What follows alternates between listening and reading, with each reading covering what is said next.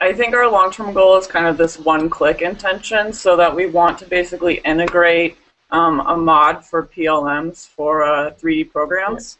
So the idea is you can basically generate a Bomfu with one click off of a 3D like CAD or whatever you have designed, and that would allow you then to go to a website and it would kind of like automatically fill the cart with what you want. So you're not having to go to each supplier individually and make sure and cross-reference that you have the right materials. So that kind of eliminates a sense of user error in that regard.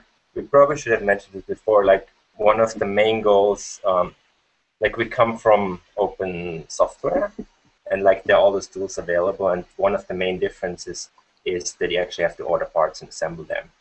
All the other management tasks, they're very similar to open software, open source software. And we think of like the bill of materials as the centerpiece of everything that makes open hardware different from software. And as such, it's like, how do we, take down all the hurdles of people replicating designs, open designs? And the bill of material is the first point of contact where people like, okay, where do I start? Where do I order the parts?